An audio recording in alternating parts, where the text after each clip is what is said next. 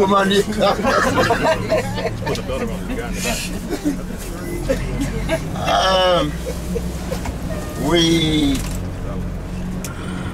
We thank God so much for this morning. He's the creator of the universe, master of all things. At this juncture, I want us to bow our head down. Whatever religion that you are in, I think you have a master that every morning to say, thank you, my master. Thank you, my Lord. Thank you, my Savior. Thank you, my protector. I want us to give a little attention to the one who gave you life this morning. To say, thank you for giving me life. Thank you for giving me good health. Let us pray. At your own time, just talk to your maker. Like these houses, you know, I love these houses.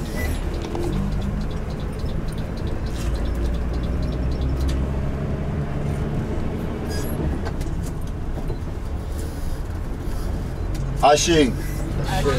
Amen. Allahu Akbar. Do we have a Muslim here?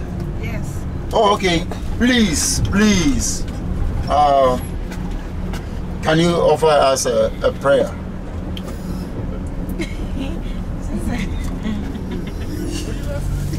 Because I'll offer you a prayer. Al-Fatiha. Let's read Al-Fatiha. You're not a Muslim. Yeah, go ahead. Go ahead.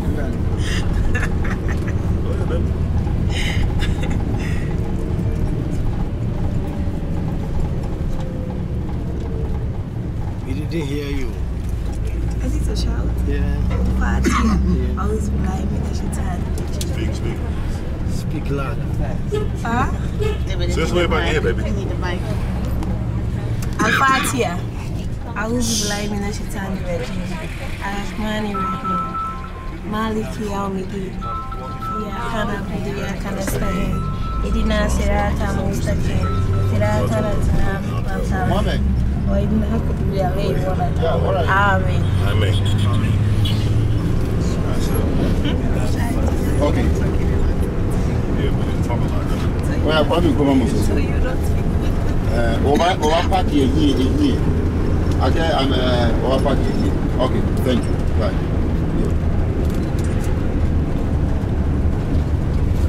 Okay. May Allah guide and protect us. Sorry. So when you're about to say anything important, please let y'all know. Okay. This is for the back. Yeah. You can keep this at the neck at the back so that she looks. Okay, thank you so much for us getting in tune with our Maker this morning to express our heartfelt appreciation to Him for giving us good health, life, bringing us together, for Him guiding us this day wherever we find ourselves. May His name be praised now and forevermore. Amen. Ashe. Before we go to our affirmation, today on the tour itinerary, is the fourth day. Yes, it's the fourth day. Okay. We are going to Dr. Kwame Nkrumah Memorial Park. We'll also go to Art Center. Art Center is the largest souvenir market in Accra. We'll also drive to W.E. Du Bois Center and George Padmore. Today is a conference day in the evening, so we'll come to the hotel early so that we can prepare for the conference. So that's what we're going to do for today. Let's put in our maximum efforts, that at the end of it, we will all say it is good for us to have this day. Please, can we go back to page in the book, in the top book, page 58, where our affirmation is.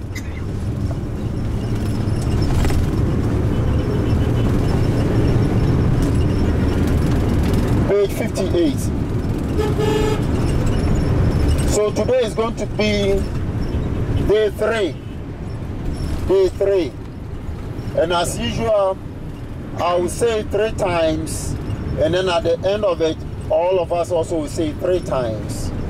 And the affirmation for today says, I am the master of my life.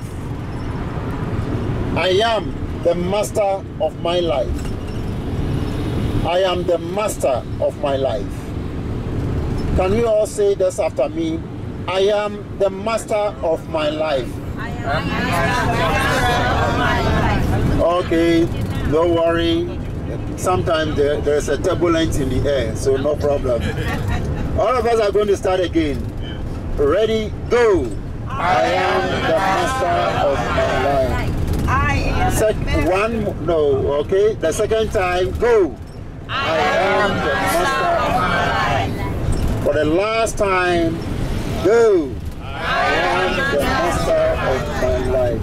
Okay, let's dilate on this. Let's think about this. Just for a few seconds. What does this imply to you, a person? I am the master of my life. We have different views. What does this affirmation tells you? What is it going through your mind? You are the master of your life. So we would like to share what is going through our mind right now. What does this mean to you? At least we can get 3 or 4 people to share with us. What does this mean to them? Who is going to take the first? Who is going to start for us? I am the master of my life. Okay. In Africa, we always give much reverence to the elderly in everything. So for them to open the door for us, we'll give them the mic to tell us today's affirmation, what it means to them. At least we have about a few of them here. get in trouble. You know you are the first person. I am the elderly. I said, let me see who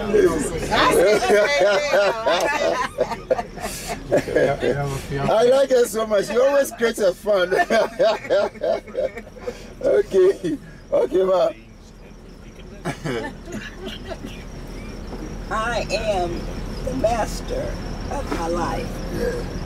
What comes to mind is that Maybe closer to you. What comes to mind is that I have a tendency to, at one time in my life, I had a tendency to blame others for whatever happened.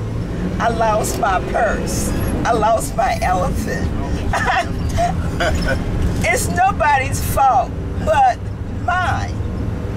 I am the only person who's responsible for that. I am in control. You know, I can't be upset because I lost my purse, I lost my book, my life didn't go well. Woe is me. Get up, stand up, and do what you need to do. Wow. Take control of your life. It's no one else's fault but your own. That's right. Amen. Let's put our hands together. Put our hands together. Powerful. Yes, sir.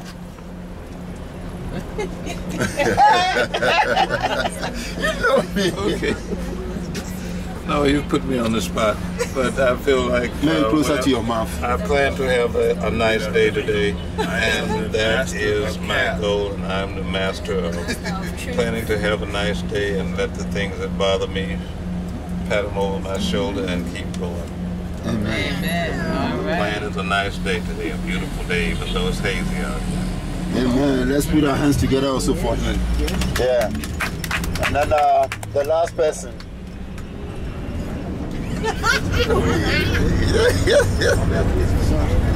I am the master of my life. I think in terms of our own happiness, especially happiness, because I decided a long time ago that you cannot be happy. No one else can make you happy unless you are happy. All right. You can't share joy with somebody. I don't care who it is. If it's your spouse, if it's your partner, if it's your whomever. I tell all the young people in my family, you better not depend on that person to make you happy. You better make yourself happy. All right. And then you can share that joy. So that's what that means to me. Wow, wow. Let's put our hands together. Thank you so much. Yeah. You should be, and everyone should be master of his or her life. Okay, I want to finish and come to my name is, you got to squeeze? Yeah, it's on. My name is Dan Vass, and I'm the master of my life. Sure. And today, I'm 72 years old. Yes, sir. Yes, sir. Yes, sir. Mr. Yes, sir. Happy birthday, dear. I don't know your name, but God bless you. Happy birthday to you. We'll come champagne today for you. Yeah. The rest of them now sing. He's 2 years old now. He'll be 3 years tomorrow.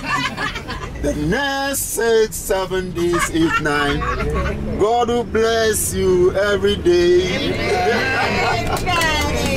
Thank you so much. And now on your left, there's a small land. This place is known as Airport City. It's a place full of offices, banks, and hotels. Airport City. Another expensive area for the elites. For the elites. Yes, please.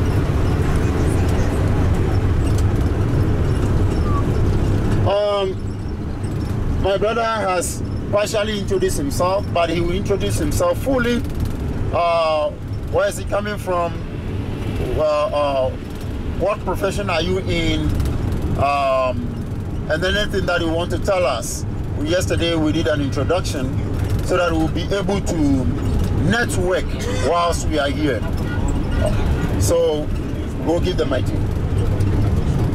Yeah, my name is Dan Vass Atkinson. Most people say Danny. I was born in Jamaica. I live in the United States now for about 35 years. Wow. My profession is retired.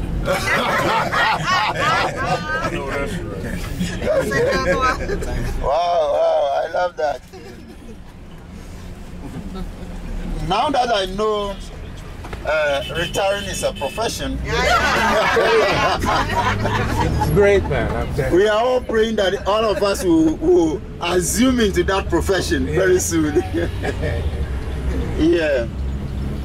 Ladies and gentlemen, coming up, there's a circle or runabout ahead of us, and a very important area. This was created in 1983 by one of our late presidents called John Jerry Rawlings. John Jerry Rawlings came to power in 1981 through a coup d'etat, and things were very, very difficult and hard for Ghanaians. Even essential commodity were no more. Getting even a sugar to buy was a difficult thing. Those who are supposed to produce for us to buy are no more producing. So food was a scarce thing in Ghana. This man thought about it and said, no, it's because of the revolution. As a result of that, in 1983, 2 years later, he came out to have a committee. Yeah, this roundabout, oh, this track. Just the small place. And this place is known as Farmers Runabout. Farmers Runabout, Equafor Circle. What did he do? for us to have abundant food, he encouraged farmers to farm the more. So there was an award that he instituted, this award to be given to farmers. This committee that was set up goes around and look at people's farm, and then at the end of it, the first Saturday in December is Farmers Day. Currently it's a national holiday, and awards is being given to farmers that really boost their morale to do more. From that time, we never look back, and there's so much abundance of food even for some of our West African neighbors. So it was a very good thing that he instituted. Very good. Currently, it's an envious award. Whoever wins the national award, you will tell the government which area you want the government to build a house for. No. So the government will build a house for you, 4-bedroom house, free of charge. They will give you a pickup, they will give you a 4x4, they will give you other farming equipment, and including money, so that you'll be able to do more. So we have the national award, we have the regional award, we have the district awards being given to farmers. Governor. Yes, sir. If you was if you came here and you wanted to live here from the States and you just got your residency, could you qualify for one of those awards? I didn't hear your question well. Could he qualify if he's a resident from the United States? To become a president? Resident. Resident. Oh, okay. We'll talk about that later. I'll talk about it. He said, could he qualify for one of those awards? Yeah, you hold on. Take a look on your right. Who can tell me what this place means? Or what is it? Yes, please, you can take a picture. In Ghana, this place is known as Flagstaff House. This is where our president's office is, president and the vice president. You will call it a White House because it's painted white. So it's a White House. As far as, I don't know the color that we're going to give, but the place is called Flagstaff House. Flagstaff House was created by Dr. Kwame Nkrumah. Even before Dr. Kwame Nkrumah came to power, this place was a training ground for the whole West African soldiers. Before the Second World War, all the West African British protracted countries and British soldiers, as well as those countries that British were taking care of, their soldiers were trained here. Those soldiers were known as West African Frontier Force. They are very hard to reckon with. West African Frontier Force. After we had independence on 6th of March 1957, Kwame Nkrumah used this place as a resting place. They built a whole lot of houses there as a resting place. Later, it became an annex to the castle. When we had an independence, our president, Dr. Kwame Nkrumah, operates from the castle called Osu Christianborg Castle, not far away from here.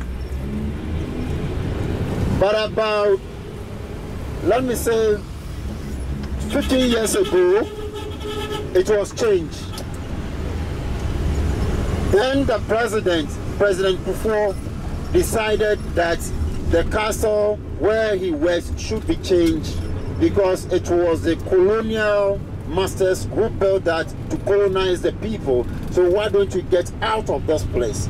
So this area was redemarcated and then built a new office for the presidents and the vice presidents. Thank you. So that is the Flagstaff House. Yeah, now the question was, can you become a citizen? No, that wasn't the question. Okay. What was the question? His question. Yes. His question was, you were talking about the awards to farmers, and his question was, if he, a U.S. citizen, became a resident of Ghana, would he qualify for one of those awards? Yes and no. Mostly no. Yes and no, because if you acclaim Ghana as your home, your country, then yes, and denounce US as a place where you are working, then it's true. It can be possible. But if you have dual citizenship, US and Ghana, that is impossible. Let me tell you something that happened recently. That was about 8 years ago. There was this Ghanaian who had been in America, and he's a let me call it politician.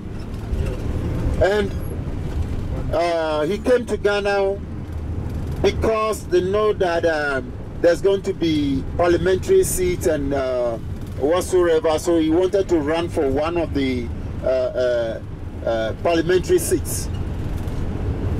He has some money, so you know he was able to find his way through, and people voted for him. The other party, he stood for one political party. The other political party went under him and then started investigating about this man, Nicodemus.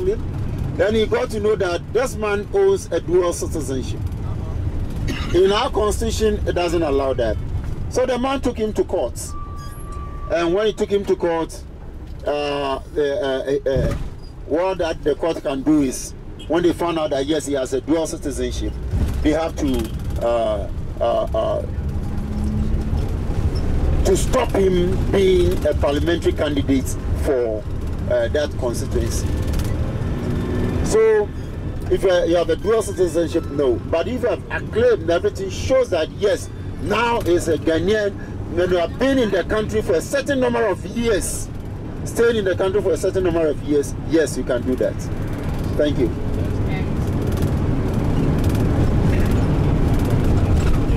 On your immediate left is a children's playing ground in Accra. This place, it wasn't like this. When the government wanted to use this place for office complex, and at that time there was a certain woman who was in charge of the children's ministry called Mrs. Ifwa Sutherland Addy. She's a writer and an author of many books. She's too tall to fight the government to get this place for the children of the community, so that at least once in a while something can be organized for the children to come and play here. It will interest you to know that Ghana is the first country in the whole world to ratify the Convention of the Rights of Children. This woman, Ifwa Sutherland Addy, was a professor, a very strong woman. She passed on some few years ago.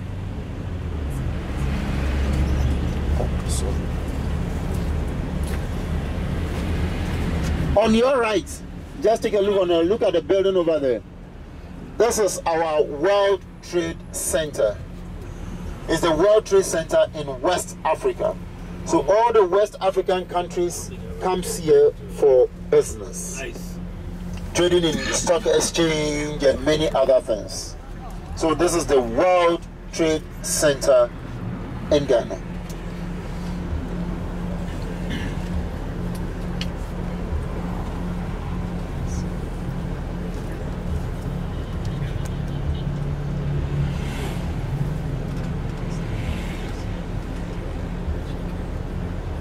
A little bit ahead of us when the car moved.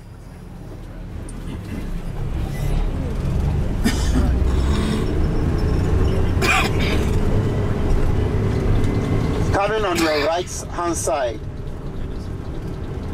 is the National Theatre. National Theatre.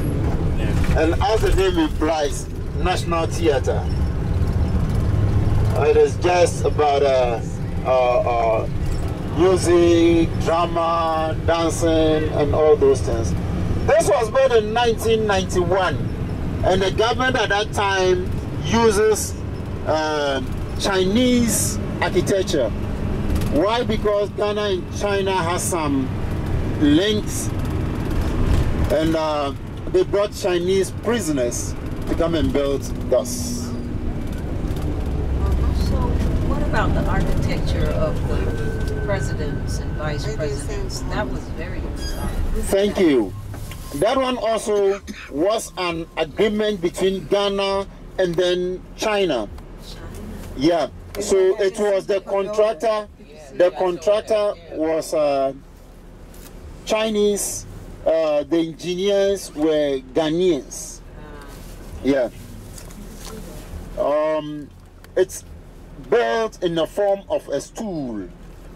A stool, which is one of our tradition. A stool is a chair that is being used by chiefs and kings.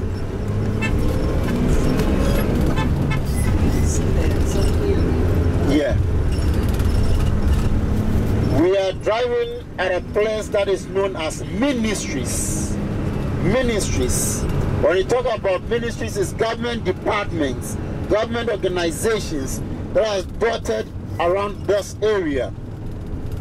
On the middle left is the customs office. Customs. And then we have water and sewage headquarters over there. Health is just around this place.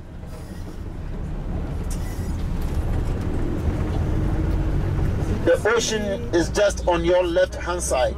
And then there's the headquarters of the food and agriculture.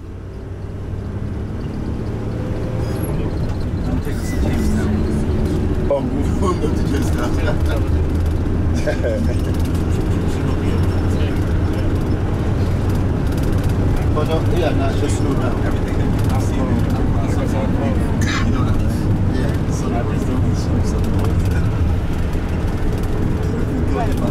yeah, on the right is the House of Fortune.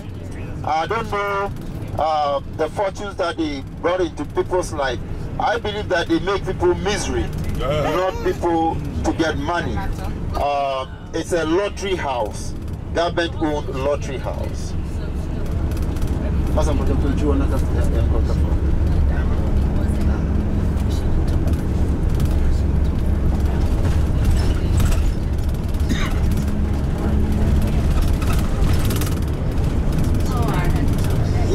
Yeah. Bread in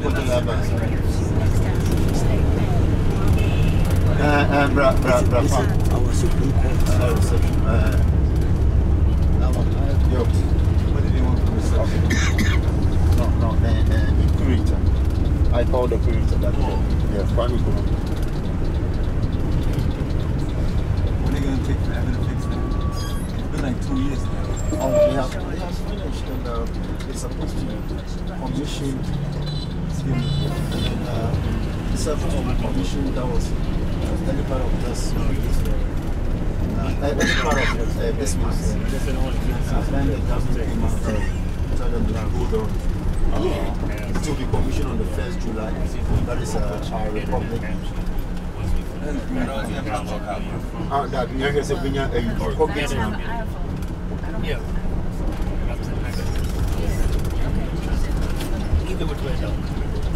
Which they did, they had informed the talk with us, people brought the books here and they said, that's what we are receiving from the government. So, it's going to be on 1st July. July, they're going to get into emancipation.